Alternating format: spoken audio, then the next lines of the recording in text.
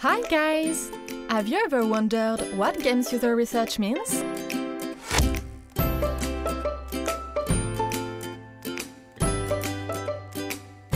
Hi, I am James Berg. I'm a games user researcher with Electronic Arts, based out of EA Vancouver.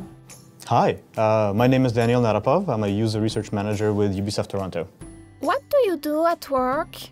You make the game? I think I help make the game, so I don't make the game per se, but I think I help the guys who make the game by giving them information about what is good about their game, what is bad about their game, what players like, what players don't like, and they can use that information to make their games better. So I'm part of the group of people who make the game. So we kind of look at the game and try and help make it better. One of the ways we do that is we bring people in that play games, like hopefully you guys. We'll bring them in, we'll have you play the game, and we'll watch what you do. And we'll talk to you, and we'll ask you questions, things that you like about the game, things that you don't like about the game, maybe anything that's confusing or things that are too difficult. Because we want to make sure that the game is fun, right? That's what people play games for the most part, is fun. Especially if we're making games for guys like you. So you come in, we'll let you play a game, we'll talk to you, and then once we've gotten all your really good feedback, you've told us how to make the game way better, we're going to take that and then we're going to go to the people that actually make the game, the ones that are doing the hard work. We're going to talk to them, tell them you know, what you liked, what you didn't like, things that were confusing for you, maybe anywhere that you got stuck that we need to make easier or more obvious, or maybe you were really good at the game and you were just too good and it was too easy, and maybe we want to make it a little bit harder so it's more fun for you. But we're really all about trying to help the people that are making the game a little bit better. Do you, play video games all day? Almost. I watch other people play video games all day. And I watch them play video games all day, and I ask them questions about what they think and what they like and what they don't like. Then my job is to summarize all that and find things we can do better or things we should fix to make the games better. So I do play a lot of video games, probably more than your parents let you. Hopefully more than your parents let you play video games. But my job isn't really to play the video games. My job is to make sure that the people that are playing them are having a good time. So for me to understand video games, you know, I have to play a lot of them, which I'm sure you can understand is really hard work, having to play a lot of video games for your job. But when I'm working and I'm not playing for myself, I'm really watching other people play video games. If you see that people struggle in the game, aren't you gonna help them? So that's a really hard thing and a really good question. Sometimes we can, but sometimes we can't.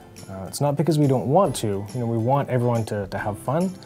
But sometimes in order to figure out what's wrong, you need to watch someone that's getting it wrong. You know, if they're playing it and it's too difficult, if you stop them too early and you fix it and you make it easier for them, then we're not really going to know why it was too difficult. So we really want to make sure that, you know, once we understand what's going on, then we really want to do that. We want to make sure that people are playing and having as much fun as they can.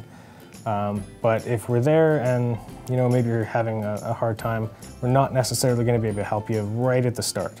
I think it's interesting for me to see what kind of things they're trying to do when they're struggling, see what they're thinking about, see what they're trying to do, see how they're trying to fix it, and then I can use that information to fix the issue for other players. And eventually, yes, after some time, when I see that they're having a hard time, I'll come and I'll help them. I know that might sound mean, but it's kind of like maybe your parents making you eat vegetables or things you don't want to do. You might not like it, but in the long run, it's going to make for a better experience for the people playing our games. If you can make the games better, could you please remove all the spiders from all your games? I'm so scared about these things. You know, it's a good question. Me, I don't super like spiders either. I find spiders to be absolutely horrifying and horrible, horrible creatures. Completely hate spiders. So, if we did a playtest and a bunch of people came in and said we all hate spiders, we would take spiders out. I think it becomes more complicated when some people like spiders and some people hate spiders. And even though the people who like spiders are super wrong, then we need to think about what we want to do. So people are afraid of a lot of things. I don't like heights very much. You know, maybe you don't like spiders. Other people are afraid of other things. So sometimes we take them out because they are scary. You know, sometimes spiders scare me in games too, especially if they jump out at you.